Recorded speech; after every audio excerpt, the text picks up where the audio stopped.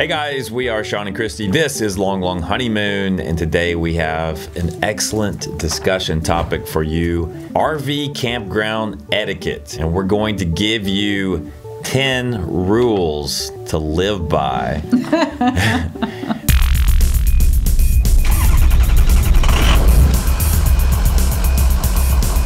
I don't like people telling me what to do. Yeah. So I don't feel comfortable really telling you what to do, but these rules of etiquette are really for all of us.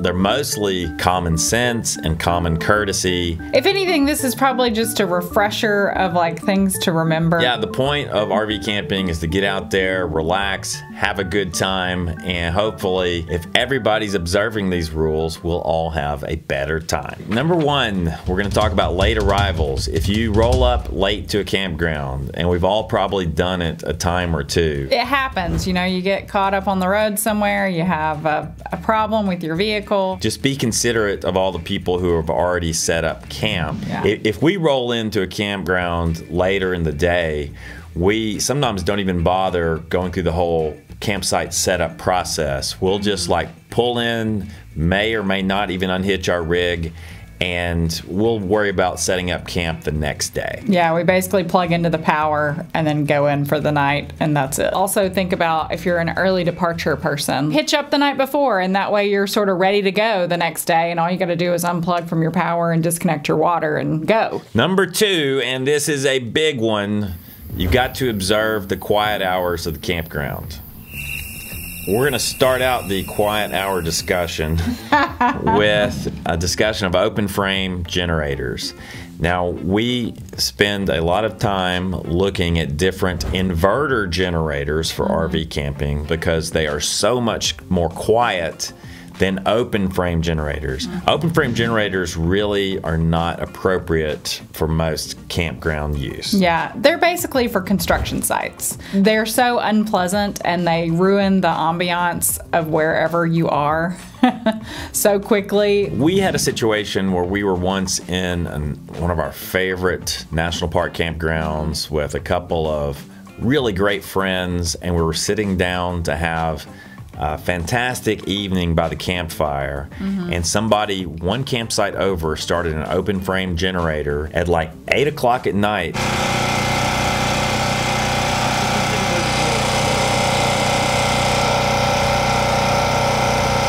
And ran it for the next 2 hours. Because their generator was so loud. It was like we were having to yell at each other across the campfire just to understand what the other person was saying. It's really ridiculous.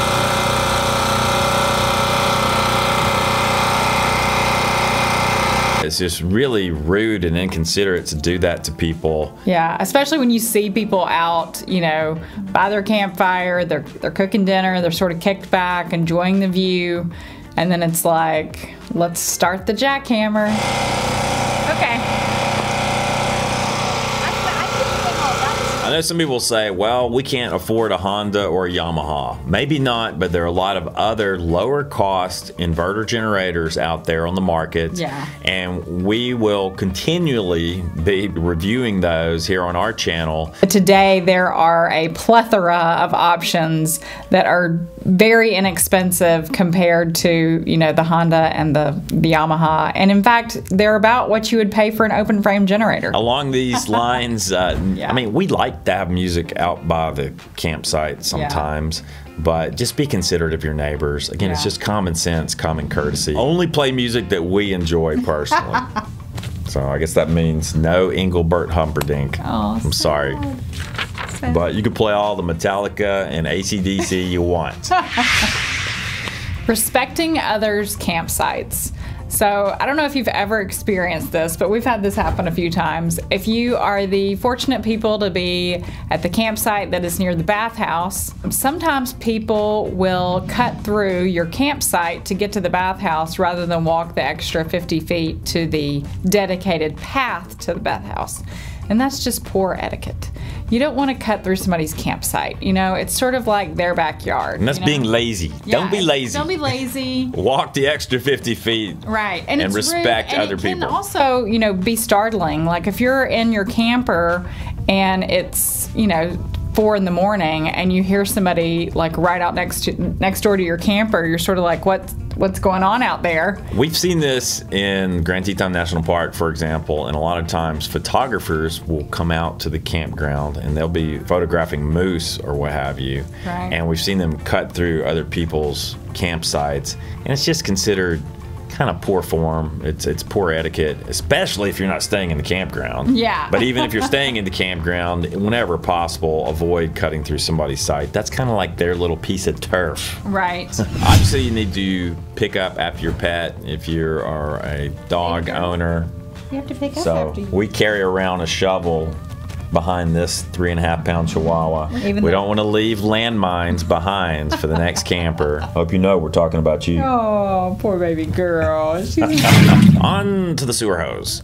If there are any spills at the dump station, you want to wash all that stuff down. Yeah, and if it's never happened to you, just wait. One day, something's going to go wrong. A hose is going to come undone, or something's going to start leaking. You never know. But eventually, it will happen to you, and you just need to rinse it down. Just don't leave any unpleasant surprises for the next fellow who comes to the dump station. That's right. The laundry room.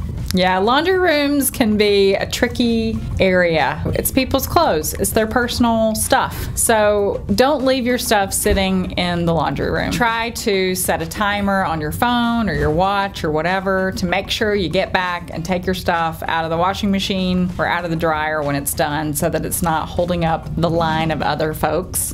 And also, if you encounter people's stuff, don't move it. Which I know that's hard to do because you're like, it's just sitting there, you know, it's blocking up the washing machine or the dryer, but still, touching other people's underwear, I would rather not do it. Yeah, I would say if they're leaving it in a machine for an extended period of time, I'd probably start my timer. I'd say, all right, buddy, you got what, 15 minutes? Yeah, or, you know, go, if it's near an office, go to the office and say, hey, I think somebody's left all their stuff in this machine. Seems to have been in there for a while, and then maybe let them take care of it. And that's a learning curve as well, and depends on whatever campground you're in. Some of them don't post signs to let you know how long a wash cycle takes, and most of the time that's why I just stay with our laundry while it's washing. So next, if you use the bathhouse, don't leave a mess behind. You're sharing this bathhouse with other people. When you're shampooing or using soap or whatever and you get it all over the place, spray it down, you know, so the next person doesn't walk into your shaving cream all over the wall, because it's just kind of gross. Girls, if you got long hair and you shed a lot in the shower, I know I do, I always clean out the hair that I leave behind in the drain, just because nobody else wants to walk in and see that. That's kind of gross. So just clean up after yourself with those little basic things. It takes less than 5 minutes to do, and it makes the experience more pleasant for everybody. Finally, clean up your campsite before you leave, and don't leave trash or garbage behind in your campsite. This seems absolutely obvious, but you'd be surprised. We have seen, even in state parks, trash left behind in campsites. So we're staying in a beautiful Louisiana state park, and look, here's some garbage that some people have left behind in their campsite, even though there is a garbage can located right there. I've never seen a better example of laziness and just inconsiderate behavior. Again, it should be just common courtesy not to do things like that. Yeah. And along these lines, don't use your fire pit as a garbage can. Now, we've probably all burned a few things in the fire pit from time to time, but you know, that's one thing, as long as you burn it completely up, you know, but half-burned things left behind. Don't attempt to dispose of dead bodies in the fire pit. So that's it, guys. At least 10 tips or unwritten rules of RV campground etiquette. Again, we are not preachers. We are not perfect. I don't really like wagging my finger at people and telling you what to do, but if we all observe these unwritten rules, we'll all have a better time out there in the campground. Yeah, and I'm sure we've left some things off that you guys are saying, hey, what about this or that? So if there is a campground etiquette rule that we missed, leave it in the comments below. We'd love to see what you say or hear some of your horror stories, like our generator lady next door. So if you guys enjoyed this video, please give it a thumbs up, share it with your friends and family. I'm assuming you've already subscribed. If not, do that. And then click the bell button, because that way you will get a notification every time we post a new Long Long Honeymoon video. As always, thank you for tuning in.